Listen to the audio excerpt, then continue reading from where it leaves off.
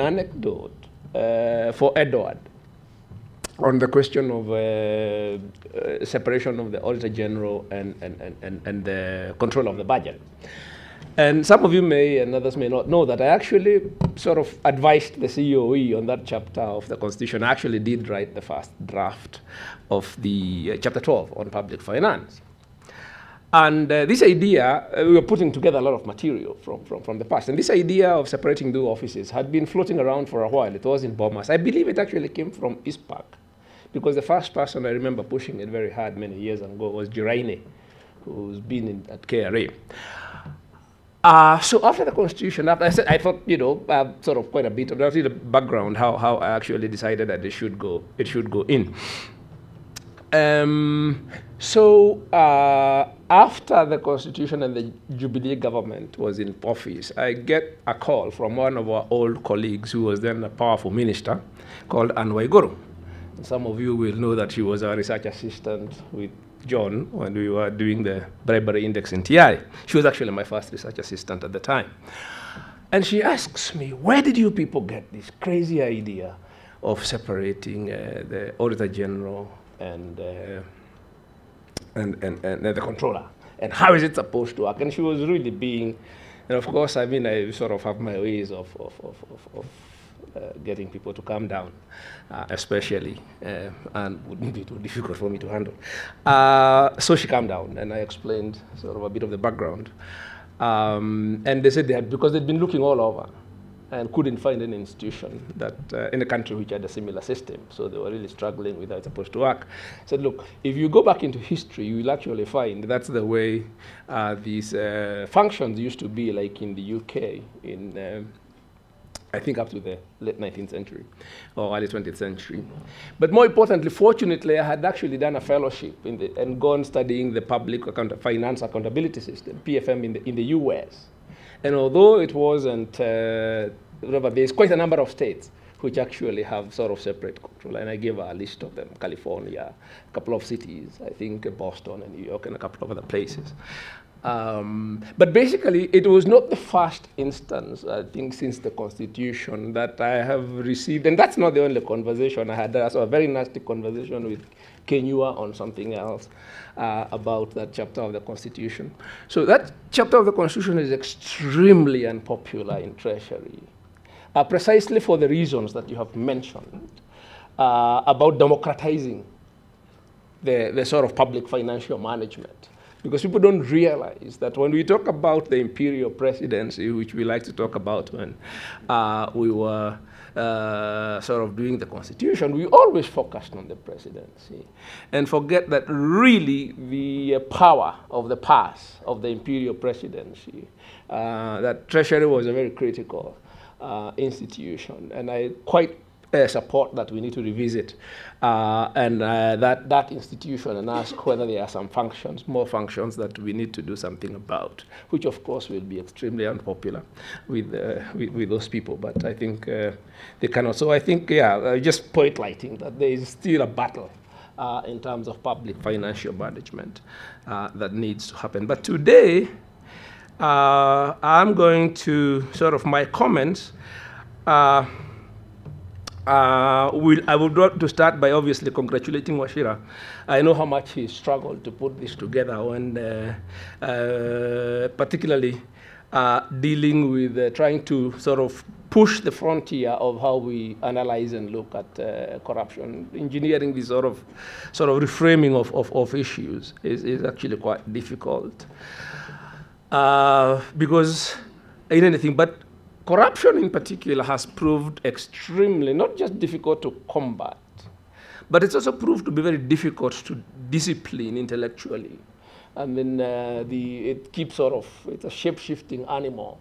So you find that even as intellectuals try to frame it in a way that we are able to then engage it in a manner and ask what kind of evidence we should bring and what kind of analysis and evidence to design policy and institutional interventions, the thing keeps shifting. So we have struggled with intellectual sort of framework, robust intellectual framework for a very long time. So I know the struggle that Wachira is going through, trying to sort of just get a grip of this beast. And I think I'm really sort of, it's a very commendable, I think, effort. Sometimes we fear of doing this sort of thing because you don't want to be sort of challenged. You can fall flat on your face. But I think it's very courageous for him to do this. And those of you who read my column in the East African Review may have came across actually 2 columns I have written lately which have the same title. In fact, the title is Chronic Capitalism and State Capture. So obviously, I've also been grappling with this subject. So what I want to do is to contextualize. So you can see how the sort of, what Wachira is doing and the sort of issues I've been grappling with fit together. The subtitle, the first of that first column was Chronic Capitalism and State Capture, the Kenyatta Family Story. And the second one is Chronic Capitalism and State Capture 2, and it says, documents reveal Kenyatta family plans to take over lending to SMEs. Now, I think some of these are self-explanatory. But how does it relate to Wachira's work and to this state capture? If you look at Wachira's work, if I can sort of simplify it, not simplify this story, is that he's looking and he's focused on the capture of, first, the public finance system for purposes of stealing. You sort of shake down the public financial accountability system, the thing that Edward is supposed to be sort of overseeing and reporting to for us. Edward is our watchman as the public, through reporting to Parliament. So that the capture of that institution so that the money, public monies, can be stolen. And then the capture of the criminal justice system so that people can get away with it. So once you capture the public finance system, you capture the cow so that you're milking it, and then you make sure that you capture the cops so that you can continue milking the cow and nothing happens to you. But the essence of it is that it is to enable people to basically steal public money. Procurement rackets, all manner of rackets, steal public money. The economic side, which I sort of have been grappling with myself, not that, I mean, we've done a lot of work, as mentioned, on bribery and other things, and bribery index. But even if you look at that, the bribery side, and particularly the economic dimension you're looking at now, this sort of chronic capitalism side, what you're looking at is not stealing money from the budget, but it is stealing money from the people. So that side steals our tax money, and this economic side picks our pockets. Yeah? When we buy goods and services. Yeah? When you're forced to pay a bribe. That's not public money, it's private money. So he's looking at the public money side, and I'm looking at the private money side. But it's the same people. That's the point. In fact, if you are to then characterize the current regime between the president and his deputy, what they seem to have decided is to sort of divide the pie. So Mr. Ruto does the public, and Mr. Kenyatta does the private. That's the way this sort of pie seems to be divided. So you can look at it as Wachira has basically talked more about the Ruto side, and I'm going to talk a little bit about the Kenyatta side. And the way I look at sort of language of it, what you see from the Kenyatta side is that it's what you might call enclosure of large swaths of the economy by the Kenyatta sort of family and their business cronies. The word enclosure, for those of you who know some European history, it obviously comes from the land enclosures of the 17th and 18th century, which transformed the agrarian peasantry into an urban proletariat, which has then become a sort of industrial labor force, and all sorts of manner of history. And of course, that movement reached here with the colonial land grab, because the same sort of aristocrats who who grabbed land in Europe, in UK, for instance, are the same fellows who benefited from the land grab, the Delameres and the likes. So we are also victims of that sort of enclosure movement as relates to land. And of course, then the African elite took over. The African political, sort of African bourgeois, led by Kenyatta. And that enclosure of land, we know, is still going on. So it actually hasn't stopped. But if we fast forward and now begin to talk about where are we at, what is the state of play of that particular industry. In that first article I wrote on the Kenyatta family story, one of the industries I highlighted was the monopolization of milk processing, the attempt to monopolize milk processing by the Kenyatta family and the Brookside dairies. During his first term, the consumer price of milk increased from 36 shillings to 60 shillings a half-liter packet. The farm gate price did not increase. In fact, as Kenyatta family was acquiring more market power and intimidating people using the provincial administration to sell milk to them and sort of harassing other competitors, the farm gate price actually was kept down.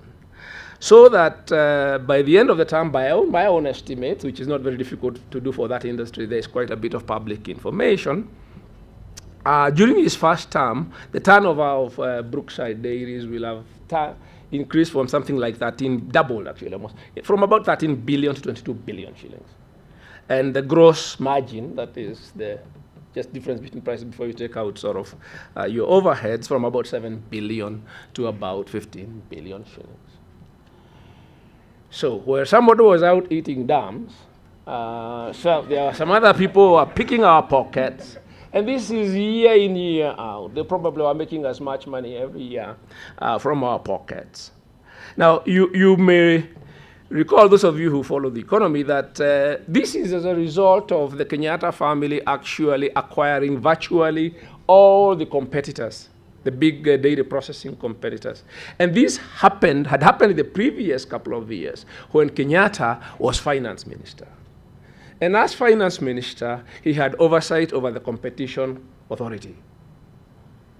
So as they were taking over and buying all these companies, there was no chance that the competition authority was going to raise an objection. Because the finance minister's company business was the one which was taking over, was doing these acquisitions. Now, in any sort of other country, including other than perhaps the United States, at present, and not in the past, under the present leadership. I mean, this sort of thing, in a democratic country, this sort of thing would, it would be completely beyond the pale. But this is not something that I think is strongly on our radar for some historical reasons. But it doesn't stop there. Not too long ago, and then subsequently, you have new dairy regulations, which raised hue and cry. Now, these dairy regulations were proposing to outlaw trade in raw milk. Now, what's the purpose of that? Even though the Kenyatta family controls processing only takes in 20% of the milk produced in Kenya. 80% is actually drunk at home and sold informally. So it's largely an informal sector economy, a mwananchi economy, people trading milk, selling to their neighbors, all manner of things. But with this law, that would have tried to push all the milk to the processors, which is controlled by the Kenyatta family.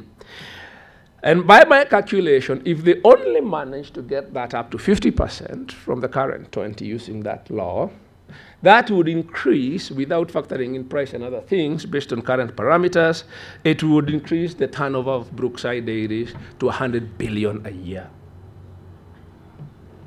It increased to 100 billion shillings a year.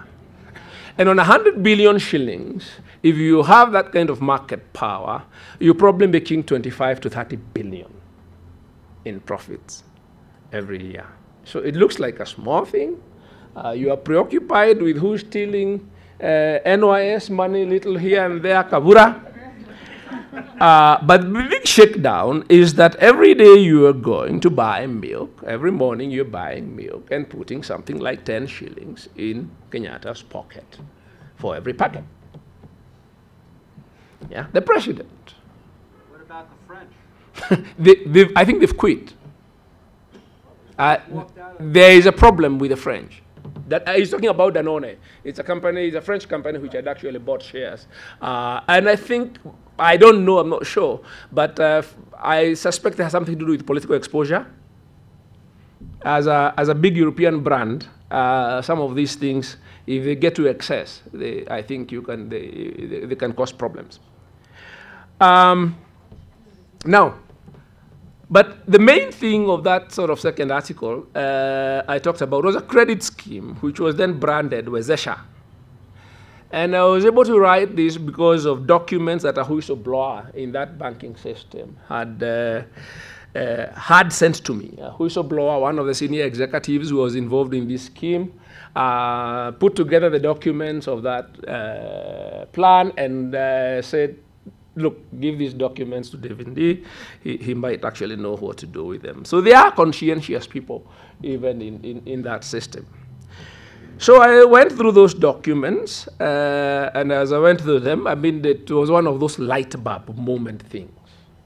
Because I look at the document, and the first thing I see is CBA, Commercial Bank of Africa. Second thing in the document, this is a PowerPoint presentation of a private sort of business scheme. Second thing, which is all over the documents, is Huduma number.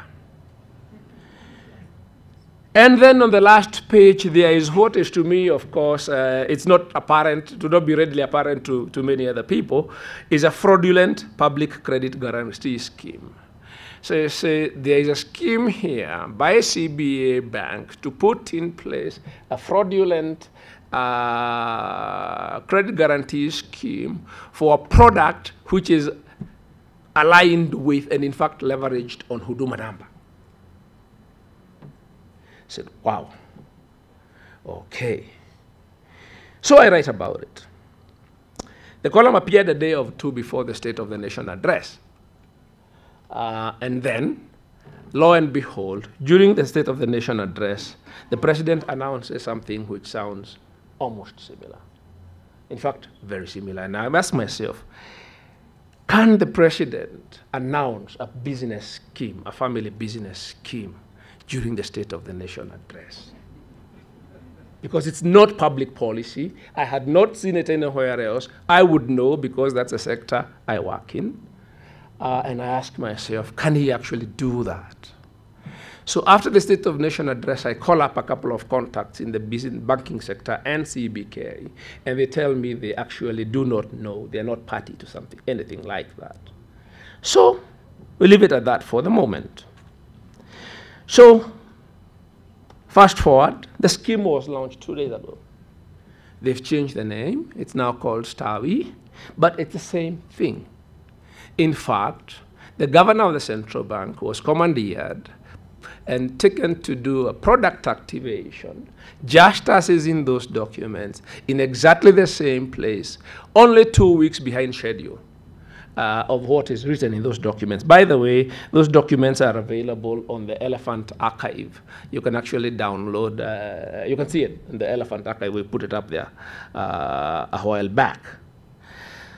Now, not only does the CBK governor go out to activate a product for the president's bank, he actually mis-sells the product. Mis-selling is a financial crime. When you are giving the public characteristics of the product that are not true. So they issue a statement where they are saying this is a transformational thing which is going to provide cheap credit to small enterprises at 9%. Which is below the market rate. The CBK has been at the forefront of getting banks to disclose the true cost of credit. And there's a standard parameter used to disclose the true cost of credit called APR, annual percentage rate. The CBK does not talk about the annual percentage rate. of Stawi, they say, no, this is going to lend micro enterprises money at 9%, which is why the central bank is providing a credit guarantee. It is a lie. The APR of that product, when you include fees and all the other things which are actually disclosed, ranges from 14.5, ranges from 14.5% for a 1 year loan to 75% if you borrow for 1 month. And because most of these small traders will borrow for 1 month or 2 or 3 months, it means that the actual earnings, because what you're doing is as a bank, you're charging a fee, a commission, a fixed amount, maybe 2 or 3 or 5%. And this person borrows 10,000 shillings for a month and then gives it back to you. Then you churn the money, you lend it to another person, and you charge them a 4% commission, like that, like that, like that. So the more churn you have, the more you earn. Okay? So if you ask yourself, how much money is the banks going to make if they churn 10,000 shillings 12 times, every month? And they're going to make 75%. So for 10,000 shillings, if they churn it 12 times, they're going to make 7,500 shillings on that 10,000. If they churn it 4 times, they're going to make 3,000 shillings. Yeah? If it's only once, it's 14.5%, which is still high. That means that this scheme is highly profitable. The 9% is irrelevant. It means all the risks of lending to small enterprises are covered in the fees. So why is it getting a public credit guarantee? If the risk is already priced, and in fact overpriced, it is not different from Tala or Branch or Mshwari or Fuliza. It's exactly the same. It should be able to go out there and compete. But it gets central bank backing. It is launched by the governor. And what you see is it is leveraged on Huduma number. In fact, in the documentation, Huduma centers are listed as one of the places, part of the distribution system. So they're taking their business into government.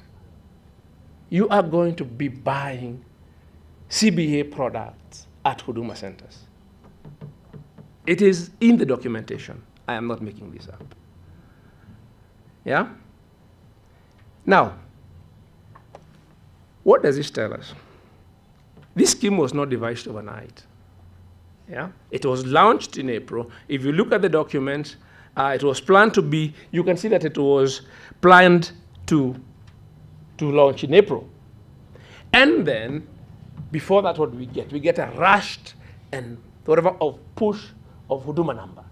So why is so much government energy being put in Huduma number? We have not seen anything like this on any other thing.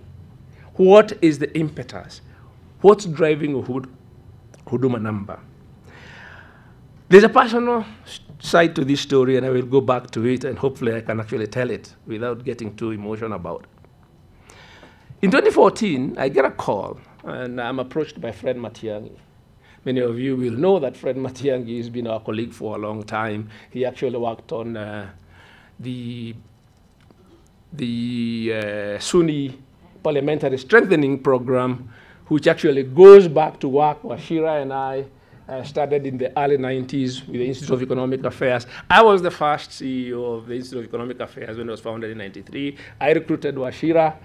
He took over from me after a short time, and then Washira went off to set off CGD, and between CGD and IEA, we sort of built up this sort of parliamentary sort of strengthening work, which was then scaled up by USAID at Sunni, and the Matiang'i story comes much later.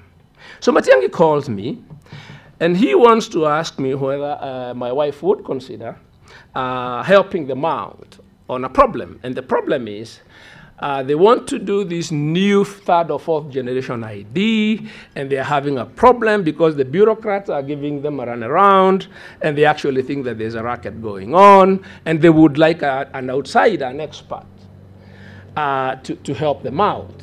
And at this time, my dear wife is working for the African Development Bank in Tunis. That's how I end up being in Tunis in the course of all this revolutionary maneno. But she's obviously sort of an expert in managing and sort of large IT projects. So I call her up and ask her whether it's something she would consider. She consults internally, and she was working for the press. Oh, he was there too. Absolutely, of course. I remember. Yeah. So she consults internally, and it's something that the bank would consider, no problem. It's supposed to be a short-term thing. She sort of chair a task force for about 3 months. It ends up. The president actually writes to Kaberuka requesting him to give her leave of absence to come and do this. Kaberuka gives her a year's leave of absence. To cut a long story. Instead of being a 3-month thing, she gets appointed to be the Director General in charge of all those immigration and all the matter of registries and things so that they can do this huge project.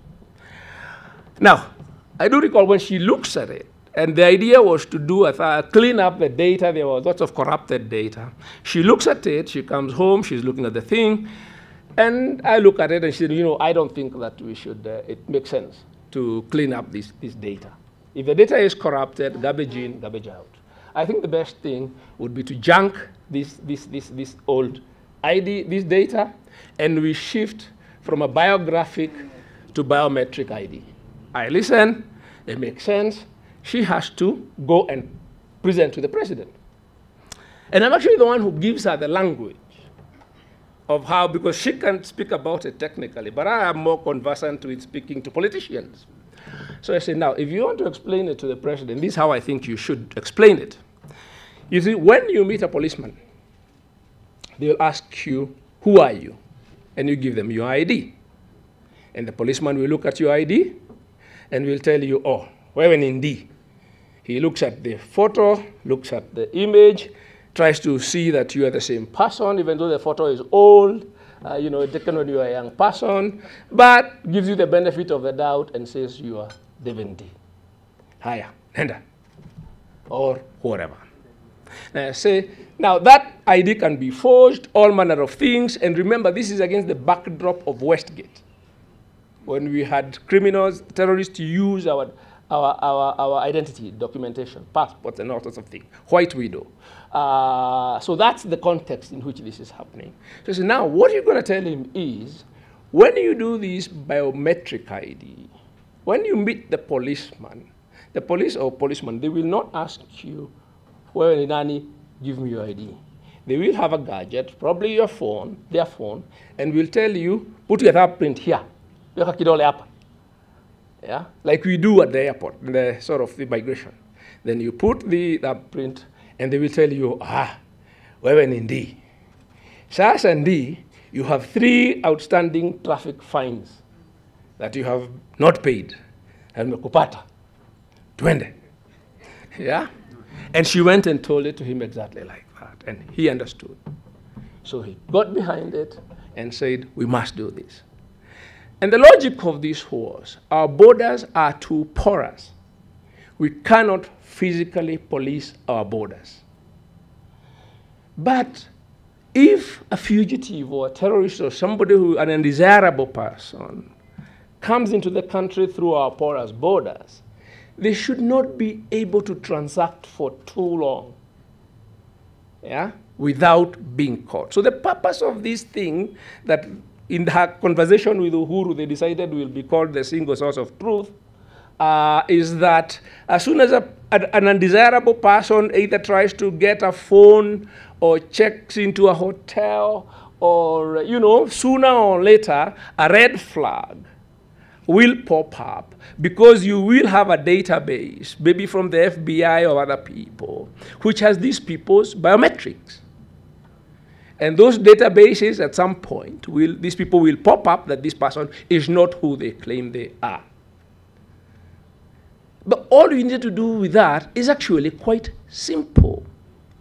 What we needed to do was our ID, take your ID, you take your ID, you show up, say, I'm so-and-so, this is my ID, this is my birth certificate, blah, blah, blah. Take your biometrics and put the two together. So that the biometrics and your ID are in the same. That's it. Very simple. So, but of course, there's a lot of work behind it. And the work gets done, and within a couple of months, actually, the project is ready to roll. Then stuff starts happening. Bureaucratic stonewalling, her calls not being picked up or returned as you're trying to deal with obstacles. Threats begin to happen. And at some point, actually, she gets a fairly strong warning that something bad might happen to her. And I said, look, it's not worth it. Just walk away. There's a problem. And she does that.